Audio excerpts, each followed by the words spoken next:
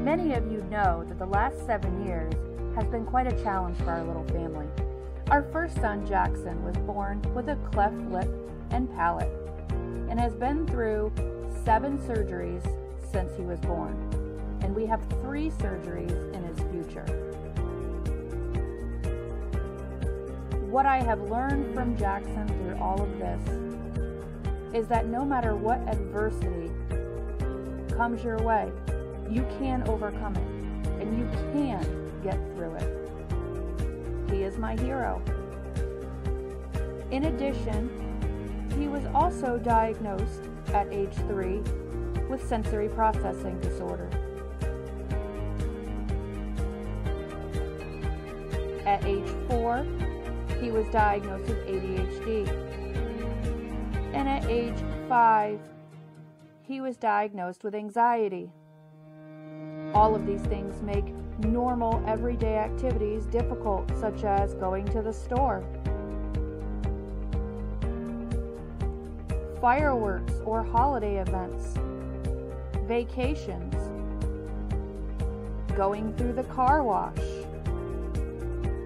or sirens going by, putting on jeans or uncomfortable clothes, and sleeping, and taking naps. We stay busy by doing things that he enjoys, like sensory integration play, reading about anything that you can learn about science and social studies, building things, crafting, and going on many trips.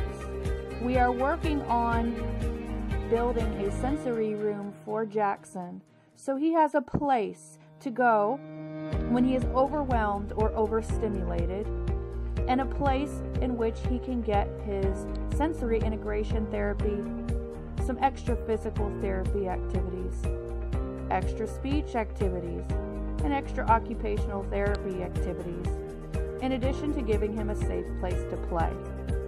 Join us as we create this space and give you ideas about ways that you can create sensory activities, bins, toys, walls, and many different things associated with ADHD, sensory processing disorder, ODD, which is oppositional defiant disorder, and anxiety.